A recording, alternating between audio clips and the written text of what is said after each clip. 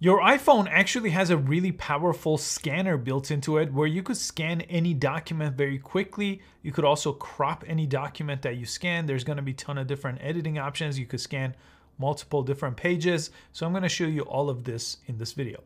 So the app that actually does this for you is called the Notes app. So just go ahead and search, slide down and search for Notes right here. And this is the app we need to use. Open it up. And inside of your Notes app, just press this little Notes icon in the corner, in the bottom corner here. And that's going to open up a new note. And just press the camera icon right over here. And the one option that you want for scanning a document is the second one, Scan Documents. This is going to open up a camera. Let me actually change it on top here to manual. So right on top, it's going to be set to auto. So it's going to automatically scan it. I like to just change it to manual by just tapping it, so I could decide how I'm going to align it over here. And then next to it right here, you could decide if you want to scan this in color, grayscale, or black and white, or in photo mode. I usually just choose color because we could change this in the next page. So then you see this yellow area is the part that is trying to scan for you. So I'm going to line this up and we could crop this later, and I'm going to take the picture. Again, in auto mode, it's going to do that for you. And you could see it knows exactly where the corners are. So it kind of figured out where the corners are, and I could always make any adjustments here if I want to, if I don't like what it did. But in this case, it already did a good job. So I'm going to leave it there. And then I'm going to say keep as scan. If you don't like how it did it, you could go ahead and retake it. Press keep scan in this case, and it's going to save it right over here. Now, if I want to scan another document and have that be all as part of the same document, I could do the exact same thing. So in this case, I'm going to go ahead and scan this one. So you see what it looks like with two documents. I'll go ahead and keep that as well.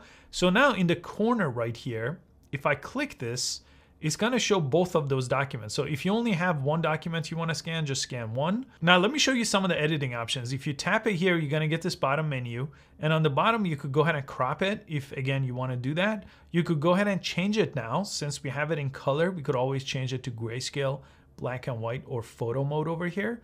And then I'm going to go ahead and press done on top. And then it's going to ask me over here to save it. So if I press save, what it does is it saves it inside of that same note. And I have both of those documents here.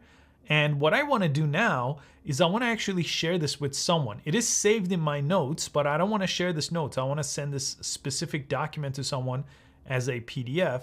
So this dropdown, it says scan document. If I press it, it lets me actually share this one specific document, or I could save it to files too, which is a different part of your phone. You have a phone app called Files. You could save it there. But in this case, I just want to go ahead and share it from here. I'll press share. Now you could send it to people in your contact via text message. In this case, I'm going to email it. So I'm going to choose the email option, and then it's going to open up emails, and there it is. It's set as a PDF attachment. So if I sign something and I wanted to send this invoice as a signed invoice to someone, this is one of the fastest ways to do that. And then I could draft this email and press send. And since you have it inside of your Notes app here too, you could always use the markup options that you have, like the highlighter, for example, if you wanted to highlight something like this. And now I have some edits here, right? So I could still send it this way, so I could share it. And I just texted it to myself here, but if I click to open it up as a text message, there's the PDF now with all the things that I've highlighted as well. And it's that simple to scan any document on your iPhone. I hope you found this useful. I'll see you next time.